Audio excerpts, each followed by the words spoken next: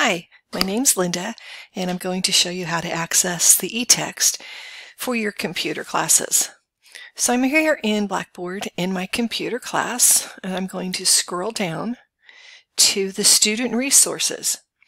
This particular class is CED 115, but this will work for all of your computer classes that you take at WSU Tech.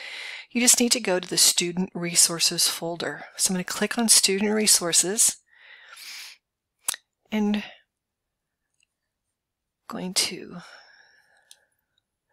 right here, it says Word Module 1, Creating. This is where you're going to access your eText. So I'm going to select that. I'm going to click to launch. And I had that going up there loading the content. And now it wants me to sign in.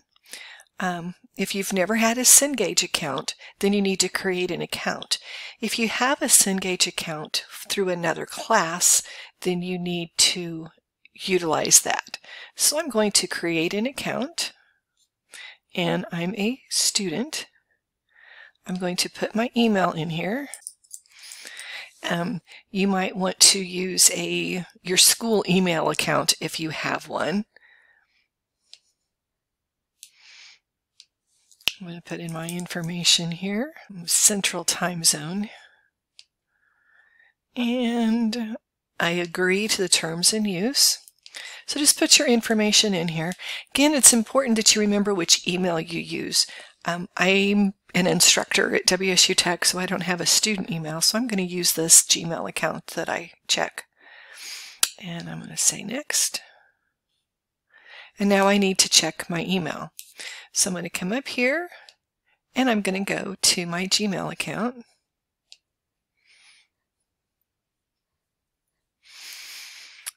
And here is my Welcome to Cengage. I need to activate my Cengage account. Now it's very important to remember that this link expires in 1 day. So you need to go in and I have not paused this video so you can see how quickly it came through for me at this point in time. It might take you a little longer to get it. So now I need to create a password and just create something that you can remember. And set your password. I'm not going to save it on this particular.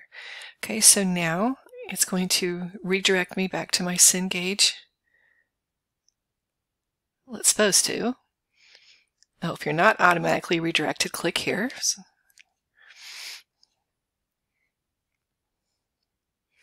So now it's taking me back to Cengage. And I've already paid. If you get something that says something other than this paid, contact your instructor because you have already paid for this information.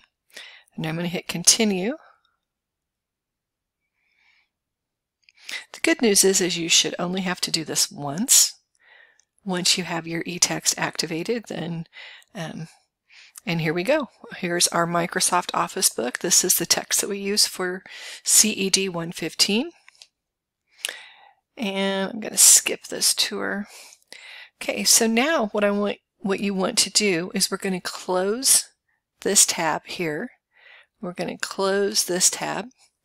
I'm going to come back to my Blackboard. Now when I click to launch for my eText, you can see up here in my tab, I have a new tab for Mind tab. So I'm going to select that, and here is my module. So I can come in here, here's my eText, here's my information. And so next time when you get into the class and you start working on your assignments for your eText, you'll just be able to click right on them. So here in this particular class, we have some information in Module 1. Your class might not have anything until Module 2. So here, read Windows Module 1. I just need to click on that read and then click to launch here. And it is loading my Cengage content.